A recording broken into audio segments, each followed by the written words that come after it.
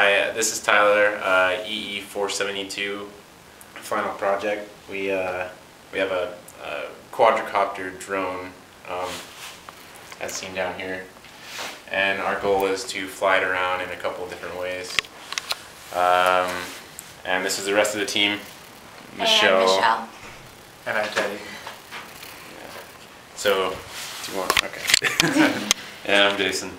So, yeah, we've basically been programming an ARM processor on a make controller, and basically through the router wirelessly controlling the drone and how it behaves. And we've done a couple extra things.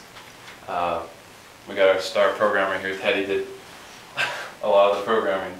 We built a nifty little controller here.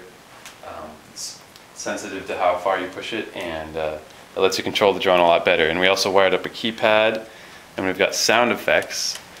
And in addition to that, our drone automatically twitters its information every 15 seconds, whether you're flying or on the ground ready to go.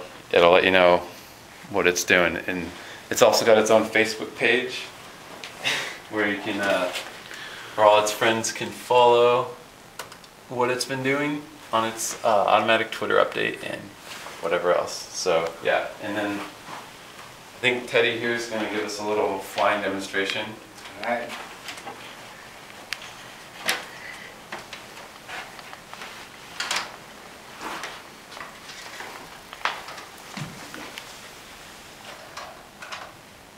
So here we go.